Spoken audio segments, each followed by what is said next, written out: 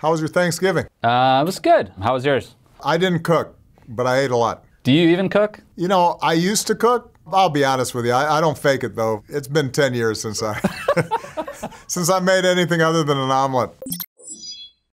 President Barack Obama's new book, A Promised Land, details his private thoughts from inside the White House. And today, he's here on Good Luck America to talk about it. President Obama, thanks for joining us on Good Luck America. It's good to see you again. One thing I was thinking about when I was reading the book, the 2008 campaign was the first presidential campaign that I covered. I was covering the other team.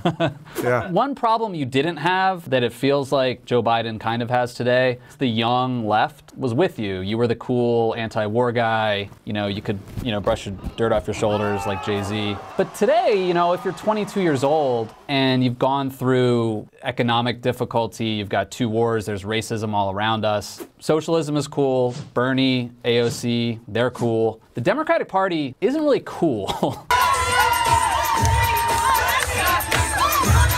What's the message, what's the pro-capitalist message, frankly, that Democrats can offer to young people? Socialism is still a loaded term for a lot of folks. Once again, instead of talking labels and ideology, we should focus on talking about getting certain things done. Joe Biden and Bernie Sanders both agree about raising the minimum wage. Nobody really cares about the label. They care that that is something that is important to a lot of young people and a lot of older people alike. Joe Biden and AOC think we should do something about climate change. What are the concrete steps that we can actually take to get that done? My advice for the Democratic Party is telling a story, because people, young people, folks my age, people generally don't listen to a bunch of policy analysis. And I've been guilty of this sometimes. People have said, oh, Obama gets too professorial sometimes, and he's giving people a bunch of data points, and everybody's, eyes glaze over. But they do remember a story that I tell. Let's unify the country. There is not a liberal America and a conservative America. There is the United States of America. Or here's how I understand race based on my relationship within my own family that has people of different races. That's what folks can relate to. If you want to move people, they are moved by stories that connect with their own lives. They're not moved by ideology. Now, one thing I will say about the Democratic Party, promoting young people is really important. We stick so long with the same old folks and don't make room for new voices. The Democratic National Convention I thought was really successful considering the pandemic, but the fact that an AOC only got, 3 minutes or 5 minutes? Good evening, bienvenidos, and thank you. When, she speaks to a broad section of young people who are interested in what she has to say, even if they don't agree with everything she says. New blood's always good. And I say that as somebody who used to be the young, shiny, cool guy, but now is the gray-haired old grizzled vet. Yeah, the gray is pretty rad.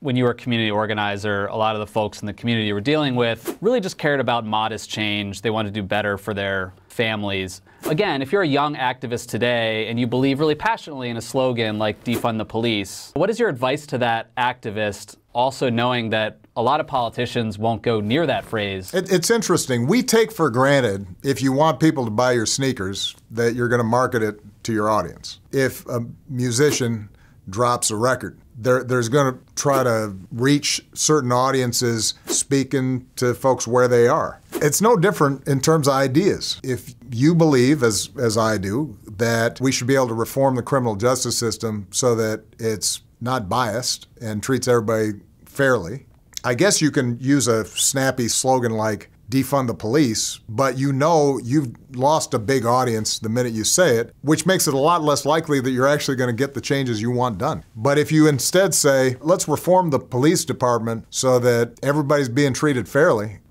divert young people from getting into crime, and if there's a homeless guy, maybe we send a mental health worker there instead of an armed unit that could end up resulting in a tragedy. Suddenly, a whole bunch of folks who might not otherwise listen to you are listening to you. So the key is deciding, do you want to actually get something done, or do you want to feel good among the people you already agree with? And if you want to get something done in a democracy, in a country as big and diverse as ours, then you've got to be able to meet people where they are and play a game of addition and not subtraction. Come back tomorrow for more of our interview with Barack Obama.